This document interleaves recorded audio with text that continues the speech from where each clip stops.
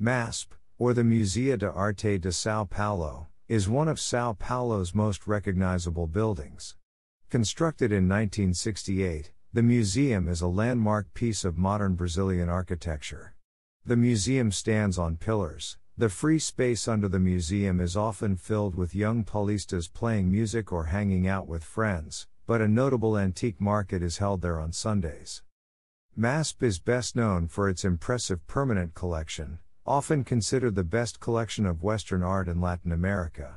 It includes works by a long list of European masters, including Renaissance painters Botticelli, Titian, and Raphael, Rembrandt, the Impressionists Monet, Renoir, and Van Gogh, and modern art pioneers Matisse, Chagall, and Picasso.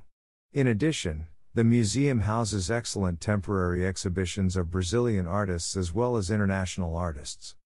The museum is located on the city's main boulevard, Avenida Paulista. Parking can be found in small lots next to the museum or in parking garages on adjacent streets, and the nearest metro station is Trianon, just across the street. Trianon Park sits across from the museum.